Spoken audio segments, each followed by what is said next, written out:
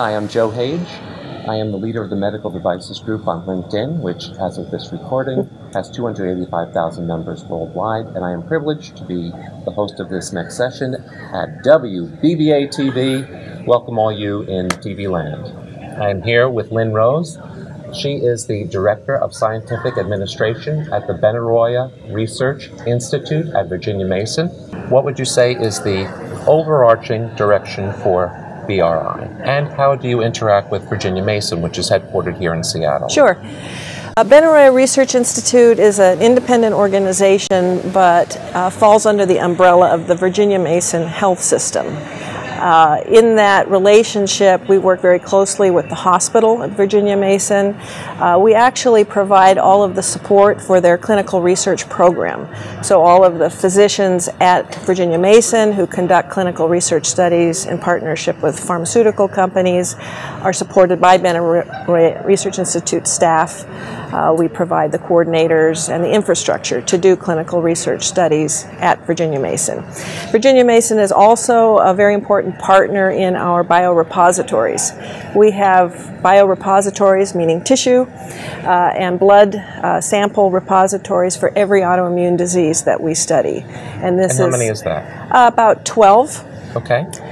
We study the immune system at BRI. The principle is that the immune dysfunction in a lot of autoimmune diseases is very similar, and if you understand what's happening in one of them, you probably understand what's happening in more than one of them. I see. And so these repositories are incredibly important in understanding the similarities and the differences between those autoimmune diseases. Tell me, how many employees are at the Institute?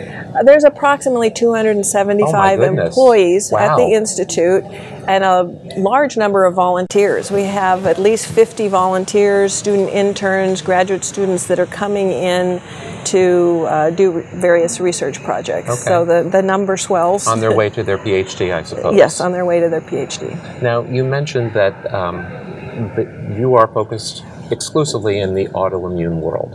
Is that right? Yes. Are there other bodies out there not associated with you, not associated with Virginia Mason, that are doing similar work? And if so, how, if at all, do you collaborate and share your information with them? There are a lot of institutions, and particularly pharmaceutical companies, that are working in those diseases under the same principle that if you understand the immune dysfunction in one, it may be applicable to another. I don't think there's another institute in the United States that is focused solely on autoimmune diseases and the immune system dysfunctions that are occurring. We're pretty unique in that respect. Who should call you? What would be the type of person, what role, what are they doing that would be, oh my God, I'm really glad I watched that interview with Lynn, give me her number, I need to call her and talk to her about what project? I think any organization that's developing therapeutics that interfere with some part of the immune system should call us. We have scientists that are extremely informed about different functions of cells within the immune system, and if you really want to know what your therapeutic is doing to the immune system, you should call Benaroya Research Institute. So to wrap up, I'm a scientist. Yes. I'm working on these disease states. How aware is that community about BRI at Virginia Mason? I think the world is very aware of Benaroya Research Institute. As I mentioned earlier, we are providing the leadership for the TrialNet for type 1 diabetes. We are also providing the leadership in Dr. Jerry Nepom for the Immune Tolerance Network, which is an international effort to study all immune-based diseases. So we have a lot of power and force, I guess, in the community when it comes to autoimmune disease and allergy. Excellent. Well, thank you very much. Oh, you're welcome. This is Joe Hage. I've been talking with Lynn Rose, the Director of Scientific Administration for Benaroya Research Institute at Virginia Mason. And if you are a scientist and you are working on autoimmune diseases, Lynn Rose is the person to reach.